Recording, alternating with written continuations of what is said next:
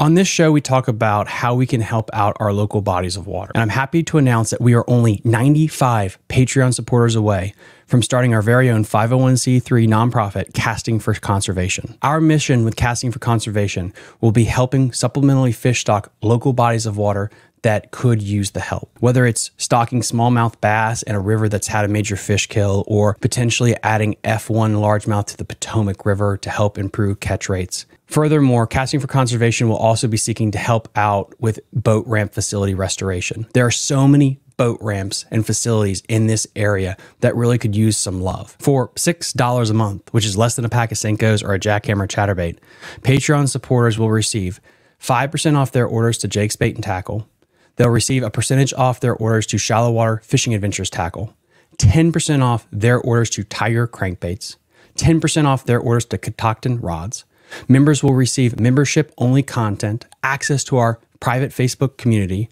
They'll be entered to monthly fishing photo contest giveaways. And starting in October, we're going to be doing online fishing tournaments as well. Please, if you feel like supporting, we're only 95 Patreon supporters away from starting Casting for Conservation. Link in the episode description down below. Thank you so much. You're listening to Fishing the DMV with your host, Thomas Ahrens. Fishing the DMV is brought to you by Jake's Bait and Tackle, located in Winchester, Virginia, and Shallow Water Fishing Adventures Baits, online, located in Mount Airy, Maryland. If that doesn't get you jacked up, I don't know what will. Good morning, everybody. Welcome back to Fishing the DMV. I'm your host, Thomas Ahrens, and this is something, when I started this show, I always like to try to have the imagination of a kid and look at something and be like, is this something interesting? And I was driving past Kerr Reservoir and looking at this massive dam. And it's a simple question, but I think it's overlooked, is like, humans built that thing. And what does it take not only to build it, but maintain it? And it almost reminds me of an old show I watched as a kid called Modern Marvels. But then really, I wanted to actually get people on the show who not only take care of the dam itself, but can also talk a little bit about the lake and its environment and how that's developed over the years. And so I really want to just thank you to Michael and Bill for coming on the show here. I really appreciate you guys. No problem. Yeah, appreciate you having us. And I guess based on our screen, we'll start from my right, which would be Michael. Just like, what is your role with the Army Corps of Engineers in Kerr Reservoir? Yeah, so my specific role here at John H. Carr is Operations Project Manager, which just essentially entails overseeing all of the authorized purposes that the project was built for from Congress, and making sure that those purposes are carried out as they were intended, based under the original authorization. Okay. How long have you been doing this for? I've been working for the Corps for 27 years. Started out as a conservation biologist, moved into a shoreline ranger position here at Carr, chief of shoreline, and then advanced to the position I'm in now as the operations project manager. Oh, wow. And then Billy, you're up. Tell the audience at home. No problem. I'm the chief of natural resources here. And what I deal with basically is the fish and wildlife management around the project and the forest management around the project. We have 26 wildlife management areas that we manage, and 50,000 acres of land that we manage for wildlife and for timber. And I've been with the Corps about 12 years, and I've been in this position about a year now. Oh, wow. That's so cool that I was able to get both of you on this show to be able to attack this from both sides, and really just because I'm so excited to get into this now. Could you give just a little brief history, and this is for either of you, about the construction of the dams? And was it just the vision to do the one, or was Roanoke Rapids and Gaston, was that all kind of packaged together? Yeah, so and just to take a step back, when I was talking about our authorized purposes here at John H. Carr, just so everybody knows that first and foremost was flood control. Hydropower was a secondary, then recreation, fish and wildlife conservation, water supply, and low flow augmentation downriver below Roanoke Rapids. So that's the authorized purposes for Congress for the project to be here. Now, how it came to be originally is early on in the 30s, the Corps was tasked with doing a study of the Roanoke River and its tributaries to see how we could control the flow, but also generate hydroelectric power and provide reliable, cheap power to the region. From that 1934 study, it went to Congress. Funding wasn't authorized at the time for the project construction, but in 1940, there was a significant flood in the Roanoke River Basin, caused $5 million in damage throughout the Roanoke River. And that spurred Congress to look at that study that was done in 1934 again. And under the 1944 Flood Control Act at that point, they authorized the construction of both John H. Kerr and Philpott Reservoir. Now, originally, they had planned to build 11 projects throughout the Roanoke River Basin. Wow. Yeah, so it was a significant number of projects that they had planned for. Only the two were funded, Philpott in Bassett, Virginia, and then John H. Kerr Reservoir here in Boynton, Virginia. And it is so interesting. It was so interesting that's 1940. Earlier, yeah, wow. Gaston and Roanoke Rapids were part of that plan by the Corps of Engineers. But because funding wasn't authorized and construction wasn't being carried out by the federal government, the power companies lobbied Congress to say, if you all aren't going to be able to fund these, we would be happy to construct these from a private standpoint.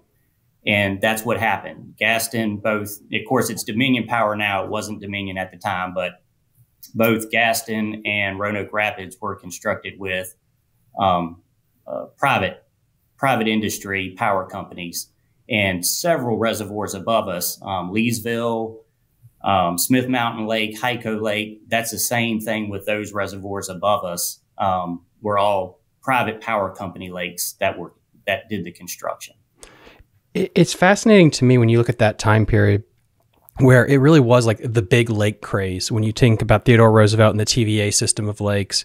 And this all happened, you said 1940, that's when Germany was like marching through France too. And so it really takes to put perspective with the resources that was put into this, what was happening around the globe at the time too. It's fascinating. It is. Now, yeah, it's, and that was one thing, was to put people to work. Like many of the civil works projects around the country at that time, intended to put people to work, but also provide stability throughout the river basin for industry to develop and provide that cheap, reliable power that wasn't always available at the time. As a kid, I would go to a creek and I would always put rocks and sand to try to make a little dam. And that was with no mathematical skill or geometry. When you look at a lake like this, and you don't have to give us a 3-hour lecture, but I guess the mile high view. How do they go about making sure the dam is the correct size to where you do not have overflow and how far it'll back up? Because I'm assuming while you're zoning the land, people probably own that land, correct? Yeah, that's correct. And I mean, to touch on it with, like you said, without getting into it too deep. They based the construction off of the historic inflows, and specifically that 1940 flood. They wanted to build a reservoir that could handle that size flood event, which is really a 100-year flood event. You would expect that type of flood once every 100 years. And so that's what they constructed the dam to handle. And specifically where the dam is located, the reason they chose this location is it was a narrow point in the river that happened to fall between two sizable bedrock, granite. It was interesting. Shorter, less construction was going to be necessary at this point along the river than it might have been at other points in the river. Even though the dam is pretty long compared to some, it's 2,780 feet long, so just over a half a mile long concrete dam, and then we have another 4 miles of earthen dam. But the concrete portion itself fell in between two granite outcrops that they could tie into. So that's how they determined not only the size of it, but the location. This was 1940 though, and it'd be, again, I've talked about on the show, it's fascinating if you were able to do that now, just the red tape, but was there any, probably wasn't, environmental impact studies then? Like, how did that work in 1940 when you think of like, because I think if you have a homeowners association on the Shenandoah River, the river keepers are there like the next day. I couldn't imagine this in 1940. Yeah, it was probably much easier to do it in 1940 than it would be today, for several reasons. One, to touch on the environmental, we didn't have NEPA, the National Environmental Policy Act. We didn't have these laws now that guide us and direct us in the things that we need to be taken into account and looking at. So the construction at that time was probably smoother to get it through and make it happen than it would be today. A project like this might not even happen if it was proposed today. And with that said, we now take steps to make sure that our impact to the environment is minimized through how we operate, our water flows out of the dam, to include doing environmental assessments when we take on any significant action. We would complete those environmental reviews at this point. And really from the 70s moving forward, that's when we really started focusing in on that and making sure we took it into account through any actions we were doing. What has there been a return on the investment for Kerr when it's either hydroelectric or any other variables? Yes, definitely. So the project, when it was initially built in the late 40s and it was completed in 52, the total project cost just under $100 million. And the return on that investment happened within, just a few years. Wow. Generating hydroelectric power as well as the damages prevented for flood control. So between those two, the return on the investment was seen quickly. And, now we still see return on our investment, even now.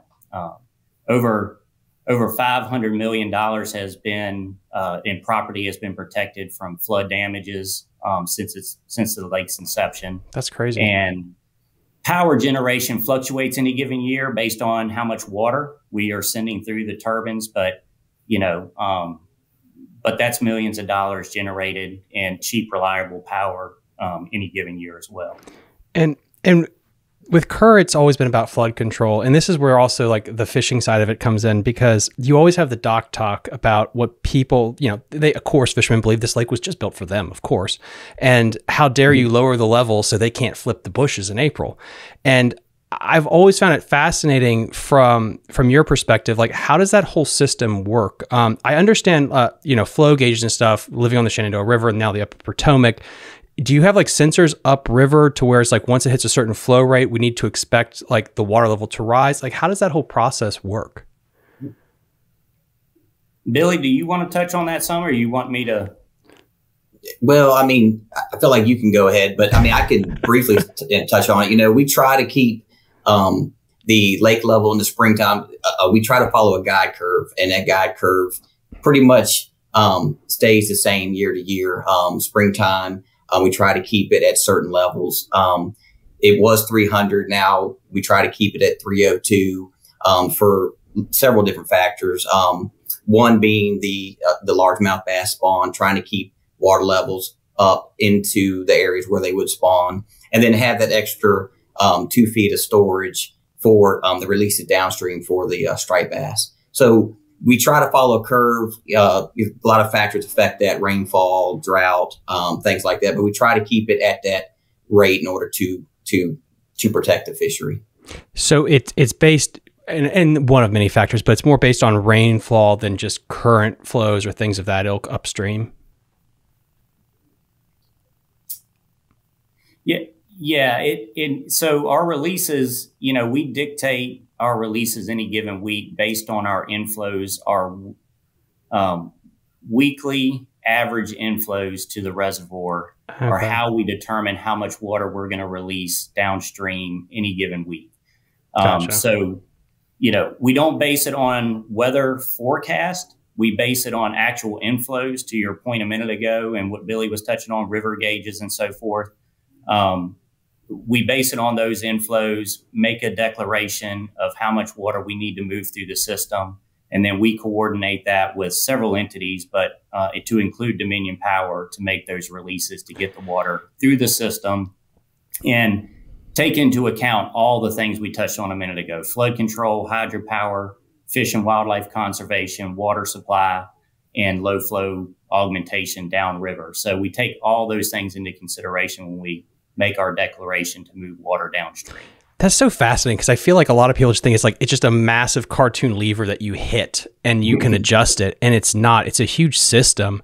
And I think that also factors into like how much water it can absorb. And so it seems like you have time to make decisions if there was some kind of crazy El Nino thing that happened. It's not like it's going to breach if you get too much rain. Yeah, it's to your point, it's 50,000 acres of water. And then we have another 55,000 acres of land that surround the lake. So no matter where we are on our guide curve, which is our target lake level for any given point in the year, which does change, our target changes. What we're trying to manage for changes throughout the year. And I'm not sure that everybody understands that. We don't try to maintain a steady lake level year round. Because we have these different authorized purposes, our target does change to accommodate for those purposes. But to your point, the size of the lake, even a significant rainfall event, for us to come up, 2 feet in a day would be significant. And that doesn't happen that frequently. So we have time to plan. We have time to coordinate with our partners downstream. And ultimately, in those flood stages, anytime we're in a flood stage, our goal is to maximize our releases, but make sure we're also preventing damage downstream when doing that.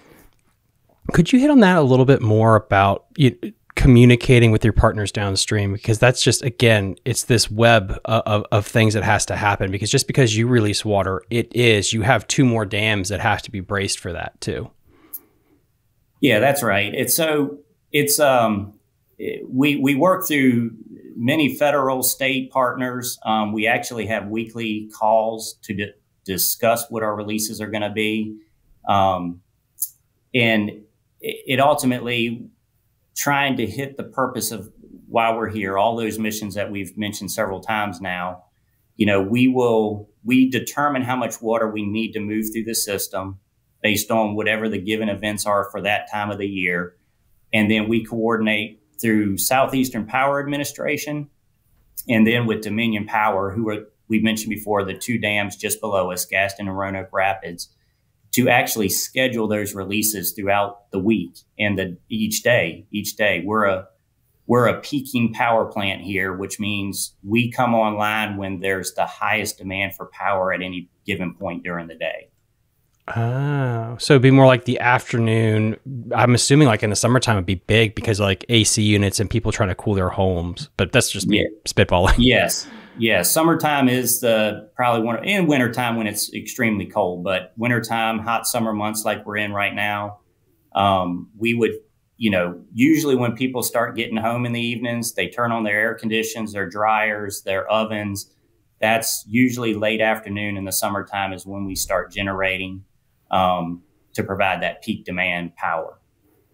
That's interesting. One more question that one of my fans wanted me to ask is on the TVA system of lakes, you have the ability to transverse from one lake to the other. And because this lake was built back in the 1940s, was that ever in the blueprints of having something like that? So you could, go from the sea all the way into Kerr and beyond? No, I don't think that was ever. It was never in the original plans or intent. To your point earlier, with some looking at our environmental impact and how to lessen that with the dams we have in place, we have been looking to see how we can accommodate the fishery, migrations upriver, how we can get fish from one side of the dam to the other. And so we have looked at fish ladders and those kind of things. Dominion Power has taken some steps in that regard. So that has become a consideration more so in recent years, the last couple of decades, than it was ever considered for navigation or for the environmental aspects, years ago when they were originally constructed. That is interesting because, yeah, I mean, that is becoming more and more of an importance now, especially with the fish ladders. And I know the Conowingo Dam on the Susquehanna is having some litigation right now about their fish ladders. I can't imagine that process because let's say, yeah, you're going to green light that tomorrow. It's not happening in a week. Like that's got to be a massive project to go from Roanoke to Gaston, then there. Like that's insane. Yeah, there's, and Billy may be able to touch on this some more, but there's, very simple systems that require a lot of manpower. And then you've got the construction of actual fish ladders, which, would be a significant investment and change to the structure in and of itself that would, you would have to evaluate. And then, yeah, I think you said it perfectly. And then now I get to pick on you, Billy, a little bit. Kerr is, I mean, you had the Bass Open there, the Bassmaster Open. Kerr has been a vaunted bass lake that people go to years and years. And now you have some invasive species. I've had, Mr. Dr. Bernarski, head of Virginia Department of Wildlife Resources. I've had David Sikorsky on to talk about different invasive species. I think right now there's blueback, Alabama/spotted bass, and maybe some aquatic vegetation. Your job is not easy. Yeah, and that's the Alabama bass is definitely the one that going to be probably the most impact to the bass fishery, out competing the largemouth and all, and the stunted growth and all. The bass fishermen love them because they're so aggressive, but it really takes a toll on the largemouth, which obviously get a lot bigger. So the creel limit, the creel size probably going to drop, and but they're gonna, catch the fish. So it's one of those things, but how do you fix that? Is impossible, but yeah, it's definitely a challenge. And then, as far as the invasive species, we've done a lot of work with invasive species. The biggest one was hydrilla. The bass fishermen, the duck hunters loved it. But it is an invasive species that we spent a lot of time trying to control. And in actuality, we controlled it so well that we, went from, 14 or 1,500 acres of hydrilla on the lake, which impacted docks, coves and all, and to pretty much zero right now. So we're still in the process of controlling that, and it's been a challenge, but it seems to be working well at this point. It's so hard. Like everyone I've been blessed to talk to, every biologist, and they said if they could have one silver bullet, it's like how you can specifically manage vegetation and get it to grow where you want it and where not to have it grow. And because it's either that or you just nuke it. Like there's no in between. And it's so frustrating from what your job is because there is no magic bullet to just say you can stay here, but don't go over near this guy's dock. That's right. That's right. And, and the challenge here with the fluctuation and, the loss of substrate and all is trying to get the natives back into the system. It's been very challenging. Some things we've done with the Virginia Division of Wildlife Resources is we're working on trying to reestablish water willow in different places. That seems to be able to take hold and become established real well. And it does provide, good habitat anyway for the fishery. So we're working on things that way to try to get, something to offset the loss of the hydrilla. Is there any other SAV, subaquatic SAV, that is either in the lake right now or maybe introduced that is native? Well, we're doing some work with NC State who done the hydrilla surveys, and they've done some test plots around the lake to try to establish some aquatic vegetation through submersive devices where they're putting the plants in substrate and lowering it down to see if it can become established. And they're not having a lot of success with that. There is other vegetation around the lake, and some names: chara, spike rush, spatterdock, but it's very limited. What seems to be working is the water willow, which is probably the least beneficial, but at least it's providing some type of habitat for it. When the hydrilla dropped off, the water willow really exploded around the lake, and it seems to be doing well, around the lake. Went out with the biologist from the game department here, or the division of wildlife resources recently, and they were telling me about they took the GoPros down through the different the water willow sections, and just the amount of aquatic life that was there was encouraging anyway. So, and with my limited knowledge, water willow also helps with bank erosion too, correct? So it has a secondary benefit. Yeah, absolutely. Helps control erosion. In actuality, the deer will actually feed on it some too. So it has really, yeah, they will. It does have a larger benefit, but definitely bank erosion and structure for the fishery itself. How hard is it with the different primary reasons for the lake's existence, but then you factor in this annoying subset that is bass fishermen like myself? When you deal with like the fishing spawn, and you deal with the water levels they want, and then from your place, how do you balance that? Because I know with there was a largemouth virus, if I'm not mistaken, 20 to 30 years ago in Kerr. Right around 2010. Is it 2010? So okay. Yeah, 2010. Right around 2010 is when it really impacted. And not to say it's gone, but it's definitely, we definitely have rebounded from that significantly here in recent years. So that's I guess a positive thing. Who, with that lake splitting, Carolina and Virginia, how does that work for stocking or habitat? Or like, is that a coalition between the two? Like, for example, on the tidal Potomac, it's really wonky how it's split into like 4 or 5 different sectors. How does it work for the lake?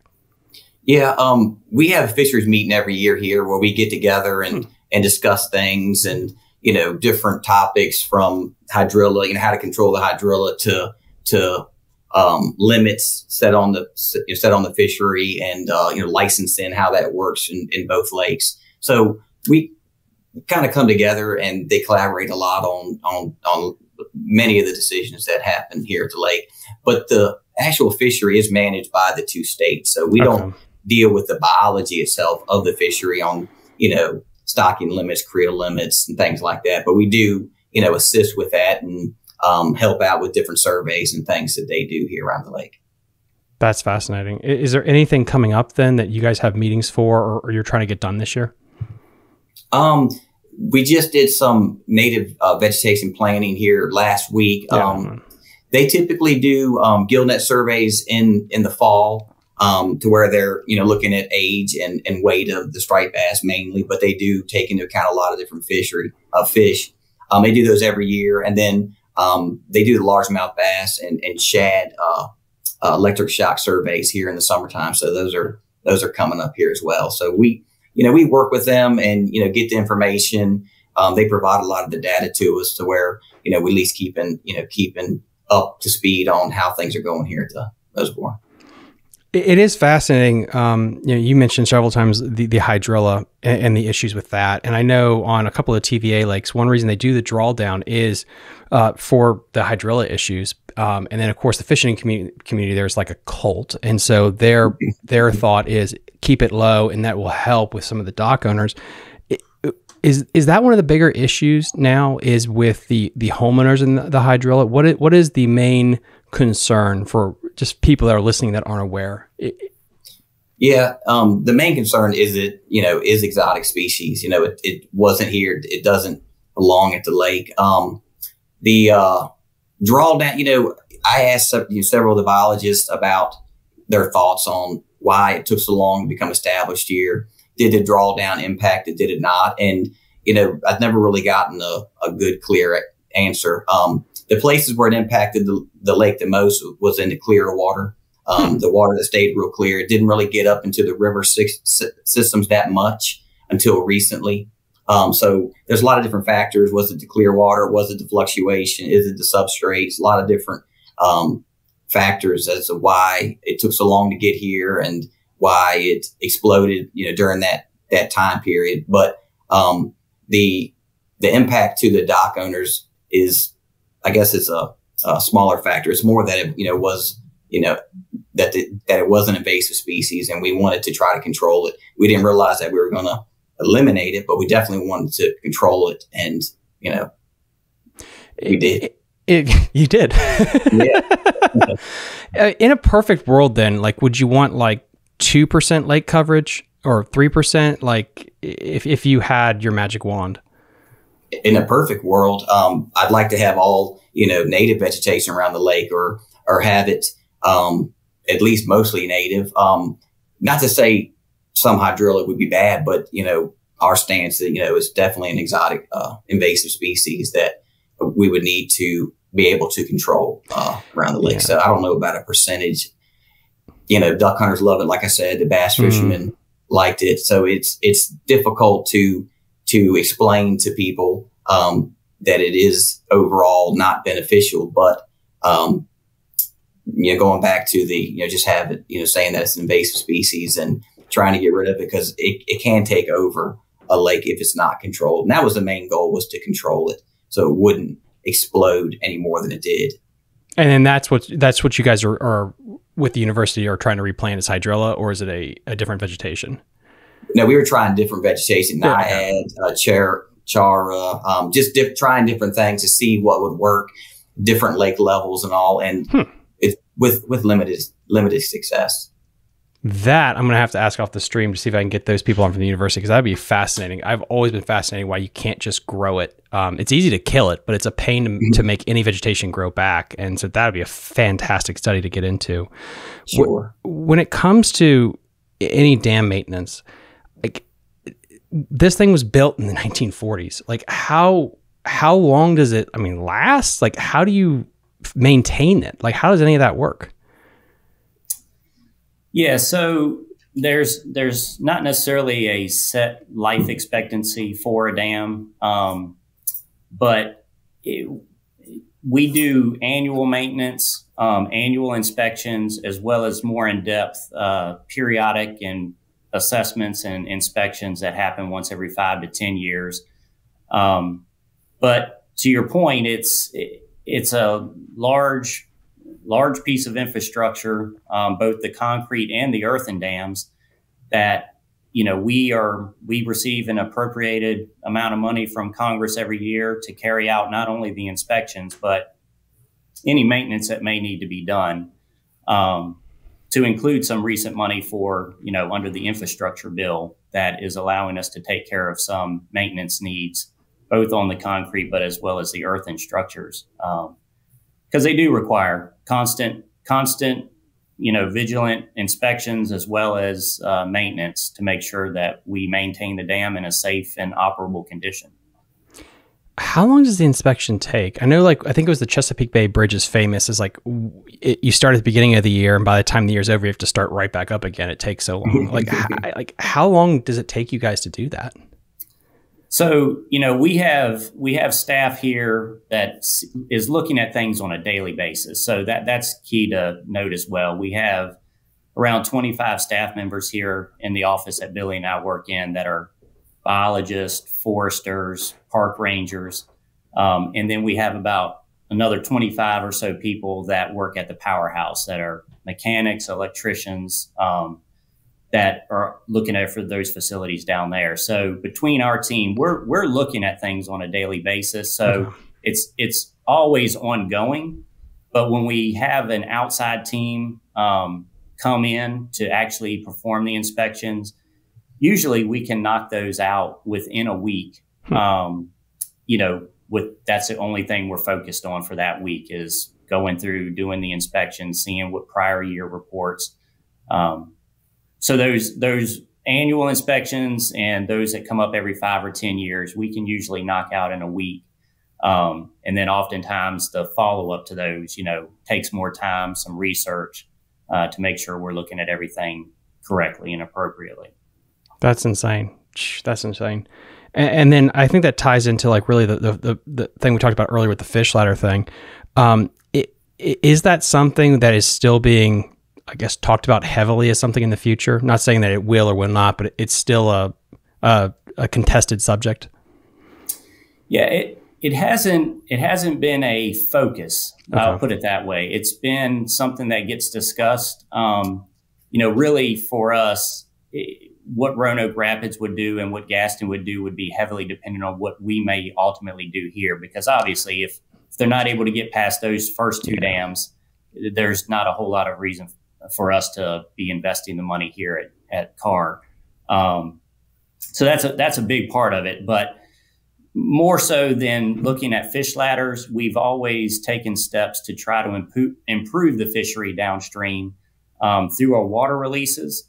So the striped bass spawn in the spring, from April to June, our releases from this dam focus heavily on that spawn, the fish coming upriver, as well as the transport of their eggs. So our releases focus on that during the spring. We focus on dissolved oxygen during the summer, trying to make sure we're maintaining that an adequate level below the dam and down into Gaston. As you know, hot summer months, dissolved oxygen can become a problem for a fishery. So we focusing on that. When we did a major rehab of the powerhouse in 2010, the turbines that were put into the powerhouse were vented. So they actually create dissolved oxygen as they're operating, generating hydropower. That is so cool. Who the heck thought of that? Yeah. So those, we take those steps that we think can have an immediate impact downstream of us, versus something like a fish ladder, which is a discussion, but requires several more steps to happen before it becomes a reality or realistic. Bill, I'm going to toss it back to you. You mentioned something about the duck hunting. I never knew that was a big thing on Kerr. I really didn't. That's really cool. I've duck hunted for a number of years.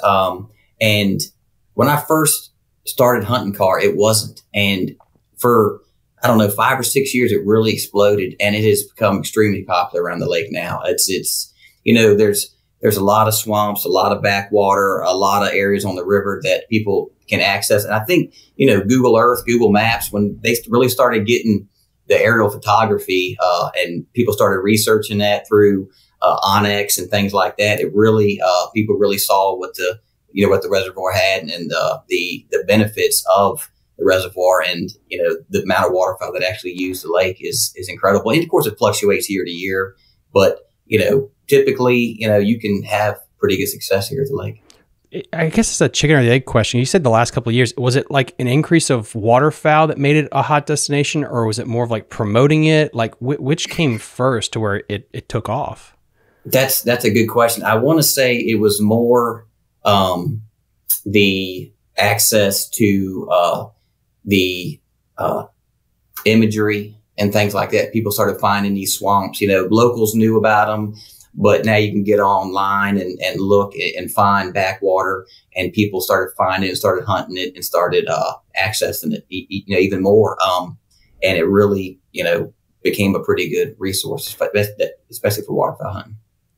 I've never growing up, Shenandoah, the tidal Potomac, I know there's a ton of people that hunt tidal water. The idea of hunting on a lake next to, Timmy and Susan's $100,000 house, is there zones that they're allowed to do this in? That's got to make your job a nightmare too. Well, people think that, there's docks everywhere around the lake, and there's, the shoreline zones. You have 3 different zones. We have a green zone, which allows docks, and then the yellow zone, and then a red zone, which outline the wildlife management areas and areas in between the red and green. That's where the yellow zone is. Not to get into weeds on that, but there's really not as many docks as you would think. It's a lot of land out there, really protected, isolated. We try to manage it that way so people can enjoy docks in areas where there's subdivisions, or there's places like that around town and things like that. And then there's a lot of, areas that are, pretty remote, that take, hike in or a boat in to access. So it's pretty diverse as far as the structure of the project. That was literally going to be my next question, because you look at a Lake Anna and the houses are on top of each other, like, New York City. Were these zones created back in the 1940s, or was that something that was, I guess, newer, that the idea of putting these zones in? Well, Michael, you go ahead and touch on it.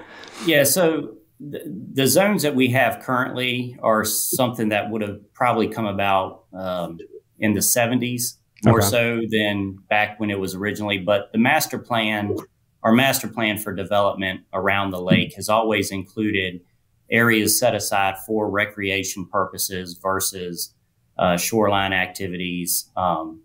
or preservation for cultural historical resources that may exist, as well as what Billy mentioned earlier, wildlife management areas, which we have 26 of them around the reservoir. That's so cool. Yeah, I was actually reading a book this week just about all the different lakes in the Carolinas too, and Kerr was in there about like just the flooded villages and then the trains and things like that. And it's fascinating because then you keep remembering like, yeah, this thing was built in the 1940s, and I don't think a lot of people that show up there with their bass boat appreciate like the history that went into this and just the enormous undertaking to build this thing. Absolutely. Yeah. And to your point earlier, we had to acquire a lot of land, 55,000 acres of land around the reservoir, because we are a flood control reservoir. We have 20 vertical feet of flood storage. So, if the lake were ever to get to 320 feet above mean sea level, you go from having a 50,000 acre lake to roughly an 83,000 acre lake. So, it's that 20 vertical feet spreads out across a lot of property. And that's why we had to acquire property around the lake in order to prevent from flooding private property and houses that we're ultimately trying to protect downstream. Does that have to do also, with Smith Mountain Lake? Is that built into the cake? Like if there was a dam failure there, it's coming downstream. So this is how much land we need as well. And then Gaston, the same thing. Yes. I won't say that that's calculated in for Gaston Dam, the private power dams, but if, dams above us, above John H. Carr, if they were to fail, one, it would take a while for the water to get here. So we would have some notification. But we would be able to handle those events, especially with the notification where we could start drawdown before the water even reached this area. That's fascinating. That's absolutely fascinating. Is there, and just to put a pin on the land around the lake, is there anything coming up, or will the lines drawn on the map be flexible where you could see in the future there will be more homes and docks on the lake, or will it keep this pristine rural nature and that's just how we want to keep it? Yeah, to Billy's point earlier, with the zonings that we have, those have held steady for a while now. We review them once every 5 years to see if there needs to be any changes. But we try to maintain that one third of the shoreline is designated for docks and private. When I say private use, they have access to their docks. They can put in paths, those kind of things down to a private dock. But it's still public land. Anybody's allowed to be on it. And then you have protected shoreline, which usually has we're protecting it for aesthetic purposes to maintain that natural landscape around the reservoir, or it could have historical or cultural resources. And then we have another third designated for recreational development, which is our state parks, our federal parks, and other partners that have recreation, to include 5 marinas provided on the lake. Is that much of an issue when it comes to pleasure boaters? So example is Deep Creek Lake. I'm going to be getting another episode here going about lake erosion with wake boats. And you look at a lot of these smaller bodies of water that's not an inland ocean like Carr is, but you have that issue with so much pleasure boating. It might be a cause for erosion. Is that something that you're seeing at Kerr, or it could be a problem in the future? Yeah, of course, we're a man-made lake, so erosion has always been a factor. And with some of the boat traffic, and just an increase in boat traffic can increase that erosion rate that we've always anticipated and planned for. And of course, wake boats can have a bigger impact than just your normal pleasure boats. But I don't know that we've seen a significant increase in erosion based on any one user group. Really, oftentimes our flood events where where the water comes up quickly and we try to pull the water down quickly to get back to our guide curve, our target lake level, sometimes that can have a bigger impact on erosion than anything, just because you have a saturated shoreline. You then pull the water off of it so there's no back pressure anymore, and then you'll start to have sloughing and so forth. So that that can have just as big an impact as anything as far as recreational activities or otherwise. That's interesting. That's really fascinating. Billy, what is the catfishery like nowadays? Because I know back in the day, how many state records have you had pulled out of there? Almost world records? It's insane. That's right. That's right. Just since I've been here, the catfishing popularity has exploded. It was all bass fishing for the longest time. Of course, the crappie were right there with them as far as popularity, but the catfishing is just exploded, and it's a plentiful fishery right now. I mean, everybody's out, and it's very popular, and everyone's having a lot of success, especially with the blue cat and in the rivers with the channel. I mean, with the flatheads. What is the primary forage for them right now? It's going to be your shad, your threadfin shad, your gizzard shad, things like that. I would say is your primary alewives, things like that. So and the shad, is just as popular as and just as plentiful as ever as well. So there's no shortage of forage for the fishery. You mentioned alewives. Is that a distinction between an alewife and a blueback? I think so, yes. I've always called them alewives. I've always known them as alewives. I'm not sure if they're the same or not. I'd have to look that up. I know they look kind of the same. Just want to make just to confirm that we're talking about the same. Yeah, so alewives, that makes sense, because they're more of like the deep, clear water area, if I'm not mistaken. And then your other species will venture farther up in the river, correct? That's right. That's right.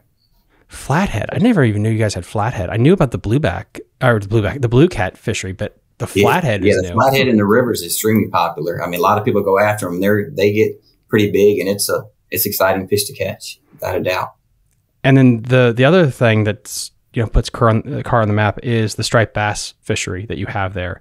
And one thing in the literature I was reading, it was a little bit probably outdated. Is this a spawning population or self-replenishing population or not? Oh, it is? Okay. It is. They do stock. The game department does stock the lake, but it is one of the few, I guess, I don't know how many there are, but one of the few man-made lakes that they do spawn. They go up to Brook Neal in that area and do spawn, and that's when I personally go striper fishing is at that time when they're up in the river and fish for them. Then that's a lot of fun. 1 per every 100 casts, they say, but sometimes you can get them to them better than that. Sometimes less, but it's a good time in the river. Why do you think? Because I just remember, I think it was In Fisherman 10 years ago said it was like Lake Texacoma and Kerr were like 2 of the few that actually had a self-replenishing population. What is it about this lake that allows that to happen, or your best guess? My guess would be the distance between the next dam, the stable population at the lake, distance between Smith Mountain Lake. And up in Brook Neal, the substrate gets real rocky in the Roanoke River. It gets to where they congregate and can lay eggs there. I want to say that those factors are the reason why, but that would be more of a guess than anything. That's interesting. Yeah, these mystical questions that no matter how much money you throw at it, you still don't know whether it's the SAV or why striper decide to spawn. I know, Halleck, a huge shout out to you in Northern Virginia at our Front Royal Fish Hatchery. They're just figuring out how to get smallmouth to spawn, which has been a nightmare to figure that out. And it's just so interesting. Even in 2023, there's still things that we're trying to crack the code on. Mm-hmm. Sure. And the last thing I just wanted to hit on was, is there any kind of a structure things like Christmas tree that you put into the lake or anything like that, man-made? Yeah, we used to have a Christmas tree program that we would set out, places to collect the trees. People would drop them off, and it really dropped off in the past few years, where it got less and less and less and less. But something we started doing with the game department or the Virginia Department of Wildlife Resources. I always call them the game department. They changed the name a few years ago. It messes me up too. Yeah. Game wardens now, but they're conservation officers and all that. But one thing we started doing probably, 2019 is we've bought these MOSPEC fish structures, and we started putting them out in a lot of different places. And talking to the biologists in Virginia, they say they're the ones to use, the ones to get. So we've been purchasing those and putting them in places where the hydrilla was taken away to try to get a little more structure, a little more man-made structure in places. And we've gone all over the lake now, Nutbush to Butcher's Creek, started getting up into Bluestone and things now. So we're trying to put those everywhere, trying to put these structures back to provide more structure for the fishery and for people to use and to enjoy. Yeah, thank you so much to both of you for your time today. I mean, we've touched on so many things. Is there anything else or closing thoughts or anything that's coming up that you would like to promote that people I can link in the episode description so people can find? Well, I mean, we have a multitude of boat ramps, multitude of campgrounds that are run by us, run by Virginia State Parks, run by North Carolina State Parks, and there's all kinds of access. Please, feel free to call up here, and if you have any questions, and feel free to come enjoy the lake, and definitely be safe when you're out on it. If you're going to be fishing or boating, wear a life jacket and just come have a good time. And like I say, any questions, we can give our number, and they can call up here to the Visitor Assistance Center and have their questions answered. Michael, Billy, thank you so much for your time. I know you two are super busy. I really appreciate it. Again, guys, link in the episode description to everything we talked about today. Please like and subscribe to the channel. We are the #1 fishing show in the greater DMV metropolitan area. We'll see you next time on Fishing the DMV. Bye. You're listening to Fishing the DMV with your host, Thomas Ahrens. Fishing the DMV is brought to you by Jake's Bait and Tackle, located in Winchester, Virginia. If that doesn't get you jacked up, I don't know what will.